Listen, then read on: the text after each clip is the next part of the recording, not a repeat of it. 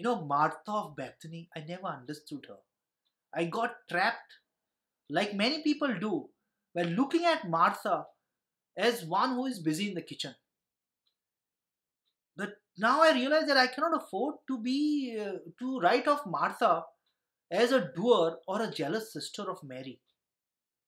Stay with me and you will also know what happened to Martha of Bethany, her sister Mary, and Lazarus after Jesus' resurrection. I'm Father Feroz Fernandes. Thank you for clicking on this video and watching my channel. If you are new here, I invite you to hit the subscribe button and put the notification bell that every time I upload a new video, you'll come to know first. And let's go ahead and discover Martha of Bethany. Watch this video till the end and you will discover something fascinating about Martha of Bethany. The church honors Saint Martha of Bethany on July 29th. Martha of Bethany, along with her sister Mary and brother Lazarus, shared a very close friendship with Jesus. Why should I update my knowledge about Martha of Bethany? Then I discovered that the history has unfairly remembered Martha of Bethany as the one who is busy in worldly concerns. Martha suffers in comparison with her sister.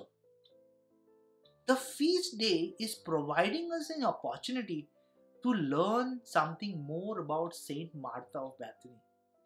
And that is why I made this video. Thank you for staying on. Did you know that Martha of Bethany appears 3 times in the Gospels, and each time on a different faith journey? The first one we commonly know. I know it, you know it. Martha is super hospitable, burdened with kitchen work. She requests Jesus to tell her sister to help her, and Jesus says no. Mary is doing the right thing and nobody can take her place. And what was Mary doing? Mary was just sitting at the feet of the Master, listening to him speak about all other things. The second time Martha appears in the Gospel is after her brother Lazarus' death. I discovered that I was paying less attention to this character trait of Martha. What happened? Martha was mourning the death of her brother.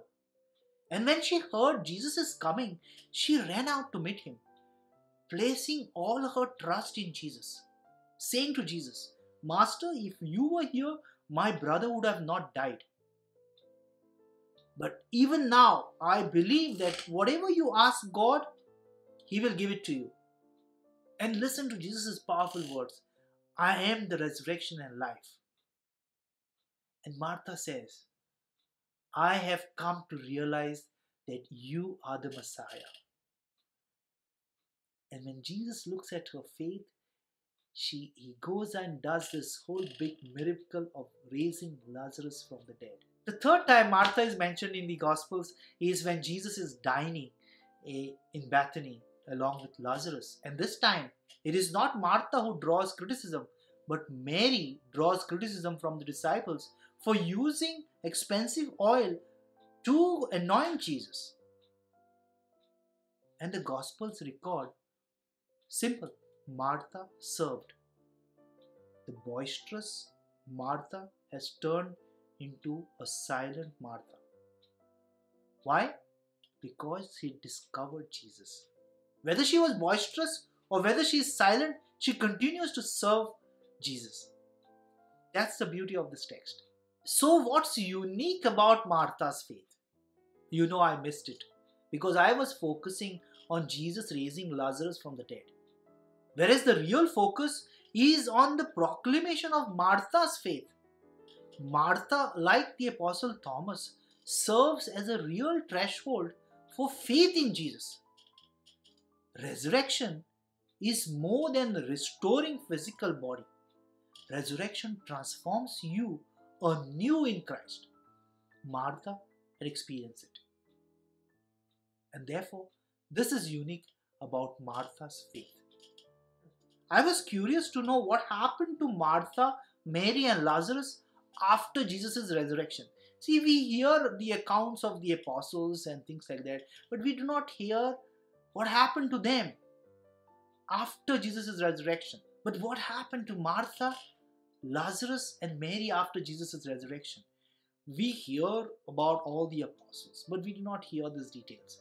Early tradition has a story what happened to them. The Jews seized Martha, Mary, Lazarus, and a group of followers of Jesus, forced them to board a ship that had no sails and no oars so that they may die of a shipwreck. But God miraculously saved them and their boat reached the shores of France. That's the historical part, what happened to them. What can I learn from Martha? I call Martha the patroness of hospitality. She continues to serve Jesus in silence. Like Martha, I'm called to be open and trust God. Jesus continues to be there for each one of us. I like Martha for being an epitome of pragmatic doers. She's practical. Although she's portrayed as less contemplative than her sister Mary, and even art portrays Martha as one who is having worldly concerns and Mary is having spiritual one. Look how practical Martha is. When she discovered that Jesus is about to raise her brother Lazarus from the dead, she ran to call her sister Mary and told her, Master is here and he's calling you. That's the beauty of this great person, Martha of Bethany. You find these exact words in churches, on the altars or the tabernacle, stating, the Master is here, he's calling you. It is no wonder that the guest house in which Pope Francis stays and where the cardinals stay during a conclave is known as Saint Martha's house. When you experience hospitality, you want to share it with others. Martha realized that Jesus came here to feed, not to be fed, to serve, not to be served. That was Martha's enlightenment. I want to imbibe the hospitality of Martha, reaffirm my faith, and call others to Christ. Friends, thank you for watching this video till the end. I appreciate you have taken out your time to learn something more about faith, about Bible, about spirituality, and may this desire of yours lead you to a blessing. This is my wish for you. This is my prayer for you. And if you are new here, I invite you to hit the subscribe button, press on the notification bell, and give me a thumbs up and put some comments there, like you want to ask some questions, want me to do some videos, just put it in the comment section, and continue to watch my other videos on this channel and share this videos with your friends. I really admire and appreciate your presence on this channel.